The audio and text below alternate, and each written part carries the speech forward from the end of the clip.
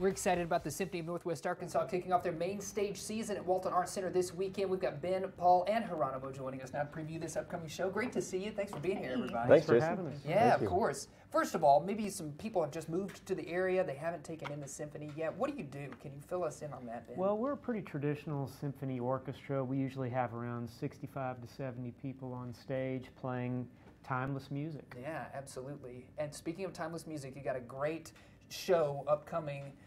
Paul, fill us in on this one, Oceans of Time. Yeah, sure. It's going to be a lot of fun. Something for everyone, basically. We've got a commission that's a world premiere by Aldo Lopez Gavilan.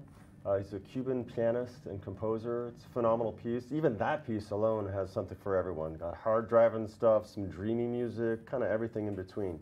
It's great. And we open up the show with Bach Brandenburg Concerto, which we'll be hearing later from Geronimo. Yeah, for sure. That's great. Taking a look at the rest of the season, is there anything that you guys are just so excited about? Where do we start? I mean, we've got so much going on. We've got a sci-fi themed Pops concert in November. Yeah. We've got the Christmas concerts in December, which are... Those are always fun. Everybody's favorite. Yeah, Everybody loves it. that. We're doing Mozart's Jupiter Symphony in February, and then we're closing out the season with Rhapsody in Blue, which we're really excited about. How can people get tickets? SoNAmusic.org. Okay.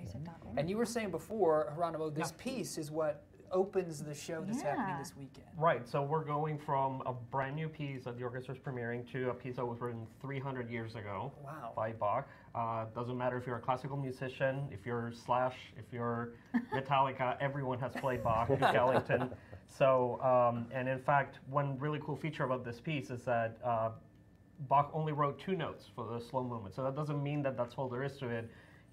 At the time, he improvised, and we're going to improvise as if we were jazz musicians. Oh, I love that. Exciting. Okay, so you can get your tickets now. Tickets are still available. Absolutely. SoNA.org? SoNAmusic.org. SoNAmusic.org. You can also go to the Walton Arts Center's website. Is that right? That's right. Well, great to have you all in the studio. We're going to step aside and listen to some music from Geronimo. Sure. So here are some excerpts from the Bach that we'll be playing on Saturday.